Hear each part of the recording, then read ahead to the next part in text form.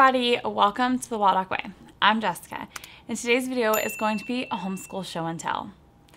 The Homeschool Show and Tell is an open collaboration hosted by myself and Abby from Rooted in Rest. Our goal when we started the Homeschool Show and Tell was really just to show that there's not like one right way to homeschool, that you can homeschool in many different ways and they can all still be the right way for your family. So we do that by bringing homeschoolers together from around the globe each and every month to discuss a different topic. This month's topic is how to make history fun. Now, over the years, we have talked about how to make math fun and how to make writing fun. So I will link those playlists up here in case you're curious about how to make some other subjects fun. But this month, we're going to talk about history.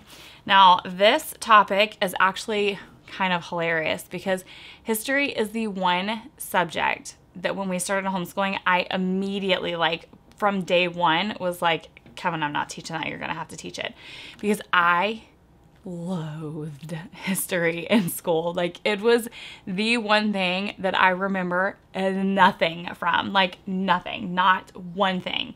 Because it was miserable. It was boring. It was just memorizing dates and facts and it put me to sleep. Like, it was just not interesting to me at all. And therefore, I remember none of it, and I thought I was not going to be able to teach it at all. Funny enough, it's actually now one of my favorite subjects to teach, and it's because I realized I didn't hate history itself. I just didn't like how I was taught history, and so I was determined that that is not how I would teach history to Emily. And so I'm going to share a few things today. One of the things that is like my top number one tip for history is to include a living book of some kind. I promise, whatever the topic is, whatever the person of history, the event of history, the topic of history, there is going to be some sort of living book on it, and it is going to make it so much more fun. So two of our favorite series are the Who Was books and the What Was books. Emily calls them the big-headed books. They are our absolute favorite. In fact, we love them so much that we started creating mini unit studies for them because they just brought so much life to history in our homeschool. Those are hands down two of our favorite resources. In addition to living books, I really think anytime you can touch history, it really brings it to life for kids. So whether that is like some sort of project in your homeschool, making your own papyrus, mummifying a chicken. That's not one I would do personally, but you know, hey, it will make a lasting impression. We just recently did a building kit of the Alamo, which was really cool. And this particular company has tons of other historical buildings and forts. And so I think that's a really awesome way.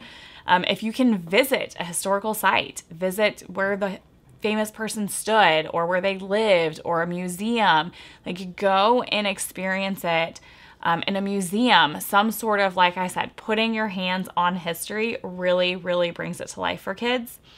And if you can't do that, if you can't put your hands on history, then I think that is when documentaries and videos and YouTube come in super handy, because I promise there is some sort of like tour of Davy Crockett's home. There is probably one of those.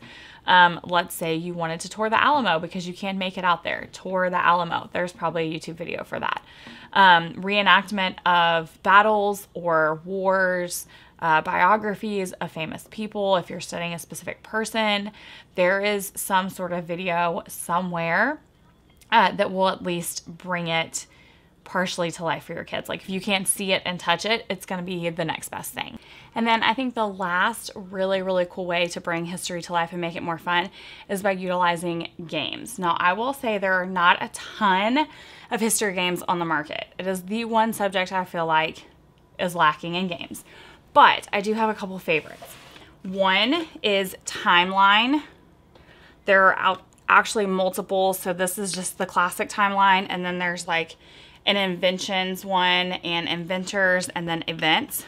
What is so cool about this is it's small. It takes up hardly any space and you don't have to really know a lot of history going into it because you have these little cards and your goal is to just lay your card without seeing the year because it doesn't have the year on the back of them. So your goal is to just lay them in order chronologically. So if, for example, the invention of chess, which was 570, and the discovery of King Tut's tomb, which was in 1922, were on the table, and then I grabbed the invention of the tea bag, which was in 1908, I would have to place it in between these to be correct. So it's one of those games where you don't have to know a ton. I mean, it's helpful, but you don't have to know a ton going in. And so that's always really nice. And like I said, it doesn't take up a lot of room. It's small. It's one you can throw in your purse or your bag and take with you, especially if you're going on that historic field trip. So that's perfect. And then the other one that we really, really love is Trekking Through History. This is a newer game from Underdog Games. It is super amazing because it goes through like the whole timeline, everything from ancients to modern. It is a really, really fun game. I will say it's a little bit longer. It takes up a lot more space. And where you can probably play timeline in as little as 10 to 15 minutes. Trekking Through History is definitely a 30 to 60 minute game. And it is considered ages 10 plus. And I would say, I mean, even probably 6 and 7 year olds could play timeline. So that is my suggestion for games.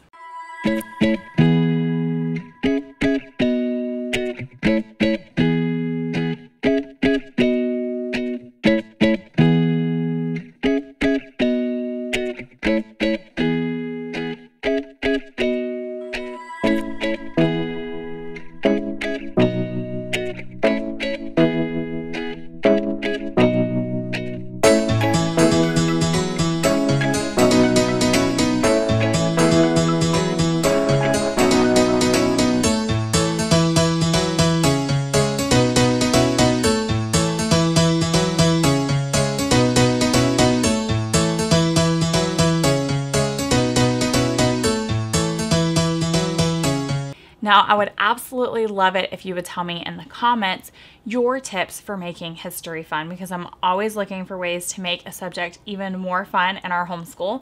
And if you want to see even more videos in this playlist about how other people are making homeschool history fun, make sure you check out the playlist link in the description.